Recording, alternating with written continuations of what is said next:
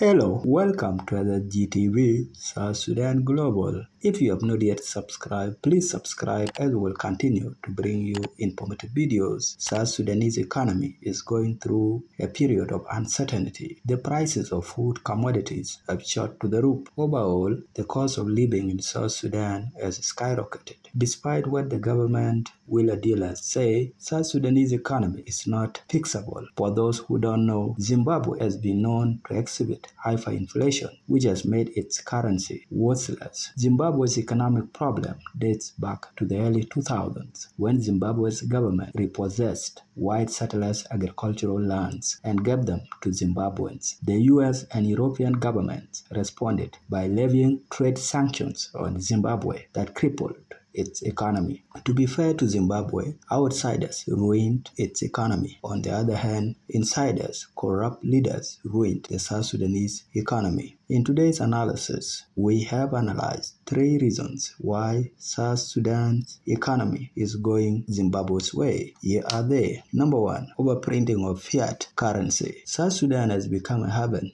for money launderers and counterfeiters. Within Juba, there are approximately hundreds of counterfeiters who print South Sudanese pounds day and night. Instead of the central bank overseeing the printing of pounds, counterfeiters are the ones doing it. The problem with the oversupply of money, fake and real, in circulation is that it fails to equalize demand for more goods and services. When money increases in supply with goods and services remaining unchanged, firms are forced to increase prices, leading to inflation. Additionally, scarcity generates value. The oversupply of the South Sudanese pound devalues its worth. Number 2, zero level of production of goods and services. South Sudanese economy has been ravaged by decades of war and mismanagement. Even though there is no shortage of South Sudanese pounds, there is an inexistent level of production of goods and services. Everything is imported from neighboring countries, which is not sustainable for homegrown economic development. South Sudan has 100% arable land for food production. It is a shame that we import food products from the region. Food commodities prices are not regulated either, leaving South Sudanese at the mercy of foreign traders who hike the prices anytime they feel like doing so. The best way is for the South Sudanese government to invest in agriculture and levy tariffs on imported food products. This will enable us to become stable. Furthermore, expanding agriculture and overall the economy can generate more goods and services for our growing population. Number 3, corruption. South Sudanese government is full of corrupt personalities. Cartels have captured all public and private institutions in South Sudan. In the mix are entrepreneurs like Benjamin Bolmel, Tut Keogalwag Manime, and many others who are doing business with the government. These corrupt officials award themselves contracts without competent bidding. A case in point is Prosperity Limited, owned by Central Bank Governor Dr. Alish Garang and Akoch Maniam, which awarded itself a contract to supply cheap food to South Sudanese. Our oil and gold revenues are enriching a small cabal of elites that circumnavigate around President Kiir. Key among them is Adut Salva, President Kiir's elder daughter. Foreign business people looking for favors,